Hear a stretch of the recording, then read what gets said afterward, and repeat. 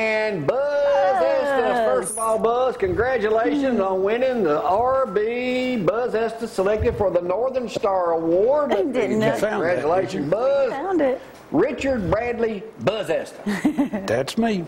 With the 2000 North, the award is among 11 that comprise the Peak Award. This is the #1. Did you go over there and accept it at Lake Gunnersville State Park? Yep. So they gave you a big Athens resident, businessman, and a volunteer tour guide who loves talking about the history of Athens and Limestone County. You volunteer for about everything because evidently you don't have a lot to do on weekends. Serve as a guide for Limestone County, how to build. What is it you? What all do you do, Buzz, as a volunteer? I mean, tell me. I'm honored if you do that. Well, thank you very much. Whatever comes up, I love doing the tours. I told Jeanette that under no circumstances was I going to pay them to let me do the tours. But other than that... You talk about when you walk through downtown Athens, as we saw you last year, got some video of you doing the downtown walking tours. I've done that for the Chamber, well, now the Tourism Association. Occasionally we'll have tour buses come through, and I'll do that for them, aside from what we do on Saturdays. Are you from Athens? Of course. Well, tell me about it. Your dad started your business? No. Who did? Tell me. My grandfather. Your grandfather. Okay, sorry. Back when? You're slacking. 1900. Goodness. I wasn't there, believe it or not. In the same location? No, we'd fly by night. We moved 3 times in the last 112 years. Yeah, well, you move around a lot. Okay. Yeah. When the bills come due, we move. So when did you move in that current location downtown? That's a new one. Moved there in 1941. So that's the new location? That's a new location. How funny. We're about to get settled. Yeah, you're about to settle in now.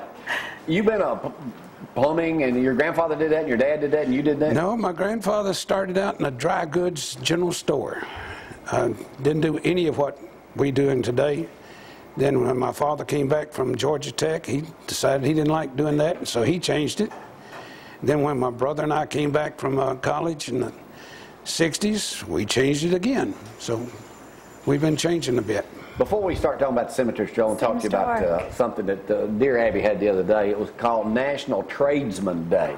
There is a shortage right now, and I think we discussed this up here. Amen. There's a shortage right now. You don't have to, everybody run out and go to friggin' college and get a college degree to do something. There's a shortage of plumbers. There's a shortage of electricians. There's a shortage of carpenters. There's a shortage of all people like that. Why is that, Buzz? Well, it's a combination of the parents and the school counselors. Everybody has this prejudice that if you work with your hands, you're inferior. And there are a lot of people, they have a college degree, have a career, and found out after they'd been in it, they didn't enjoy it. They went home in the evening. Get employed. Well, now that's added to it now. But you know, how many people do you know that work in an office, but when the guy goes home, he's got a shop? Yeah. A woodworking shop. Or, I got one, I don't use it. Yeah. I couldn't use a friggin' tool if I had to. We would all be scared if you pick up a hammer. My brother's got a very good woodworking shop. He's an electrical engineer. You know, there are a lot of people like that. And then they finally realize, wait a minute, why do I have to have two different, why do they have to be separate? Why can't I enjoy working with my hands? Is there some degree, do people look down on people that are heating and cooling specialists, or plumbers, electricians? I mean, they have, but it's slowly changing. Repairmen, you know? Yeah. Well, it's because it doesn't require a degree. It doesn't require letters outside your name. I'm a college graduate, but I enjoy the work we do. It gives you a sense of satisfaction. You actually do something and you can see the results right then. I can cut grass. I bought a lawnmower at Dixie last year and used it one time. Thank you, Grayson. Grayson Bailey. Yeah, thank you, Grayson. I can do that, but that's about it. Yeah, but it gives you a great satisfaction to be able to do something with your hands. And even when you work for a client, a customer, you know, that little pat on the back. We get thanks that most people, most trades, most professions don't get. How many times have you ever thanked your doctor? Right. We get thanks fairly often. Let me tell you one thing I don't like about this. You're talking about going to college. Everybody's taking out these student loans, and everybody's complaining they can't pay them back. Well, it wasn't my fault you took out the friggin' loan. Yep. You know, hey, pay it back. But see, there's a... And you ain't working anyway. There's a bias built into our school counseling system. The school counselors in a lot of places, I don't know if that's true in Athens, but in a lot of places the counselors are judged by how many of the students they get to go to college. So when they... Some people ain't college material, Abby. Don't call their names out nothing. Abby is. A lot of people are intelligent enough to go to college, no problem.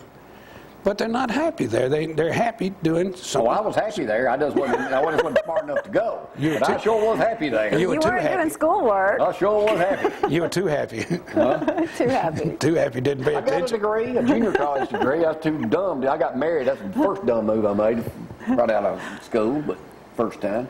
But anyway, let's change subject. We can always talk about being a tradesman later. Yeah. Well, I'm glad you mentioned Y'all don't need to go to college. Quit wasting money.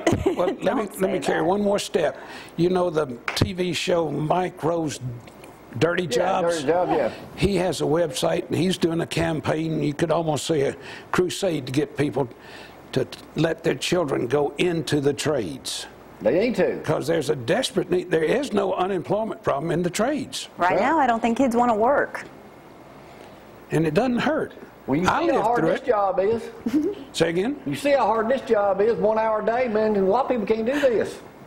Are you sure? All right, let's talk about what's coming up Sunday. Tell us a little bit about that cemetery stroll. Well, the cemetery stroll this year, we're expanding it a little bit. Last year it was 2 to 4. This year it's 2 p.m. to 5 p.m. My preacher said, when I said 2 o'clock, he says, "Oh, is that in the afternoon?" I said, "No, it's a real ghost tour at 2 o'clock in the morning."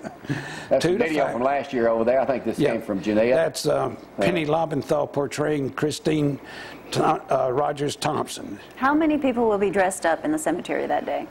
36 of them. 36. We hope they're 36 if we can find 2 union uniforms. Having a problem finding those ugly blue uniforms. We got Now, who are some of the local people that are participating in this, Bud? I mean, last year William Moffitt was in it. Jim Moffitt was Shane in Black, it. we got Shane Black. we got a lot of lawyers.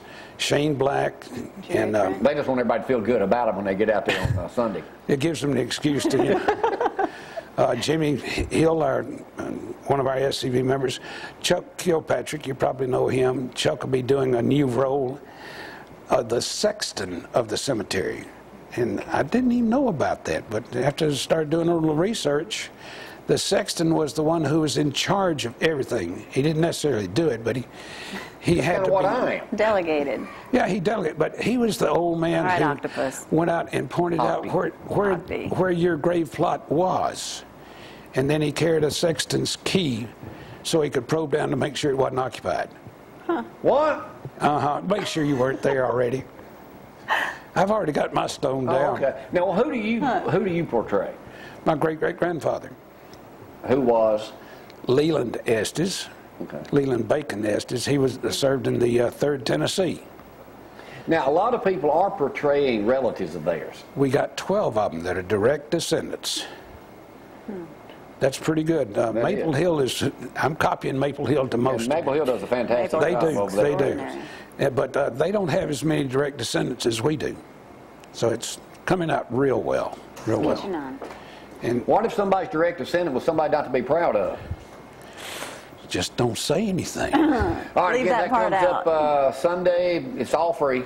It's all free. We do ask donations, and need to point out that all the donations go to repairs for the cemetery. And if you go through there and take a look, you'll see they always need repairs. All right, do you wear that outfit all day long? That. Nope. Well, it prevents that plumber's crack, though, doesn't it?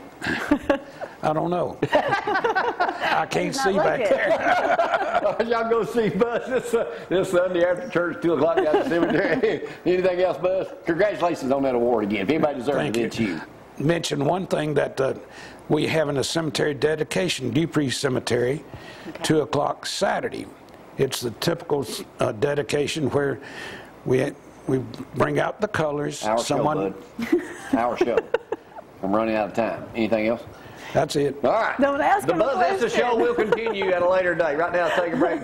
City Council Rep Jimmy Gill in the house. We'll talk with He's Jimmy. Just going to be able to here. eat some of that jerk chicken that they got cooking over there in the down hometown kitchen. But right now, we'll take a break. Y'all.